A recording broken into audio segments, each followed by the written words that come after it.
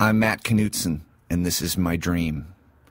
I was a successful character actor in 1983 and had just booked a guest star role on Magnum P.I. I was on set rehearsing with Jonathan Hillerman. It was weird to hear him speak without a British accent. "Mungo like candy," I said. He laughed politely. Just then, Tom Selleck ran in and started a spontaneous jelly donut fight. Only as the donuts flew through the air, they became baby kittens. All the cats began to claw Roger Mosley and Larry Manetti because they were both made of scratching posts. Suddenly, we were all in free fall. Luckily, I dropped into a passing hot air balloon that was being piloted by Dick Van Dyke and Dick Van Patten.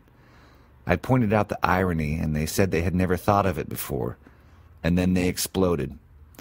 I was thrown out of the basket and landed on the big white dog from the never-ending story.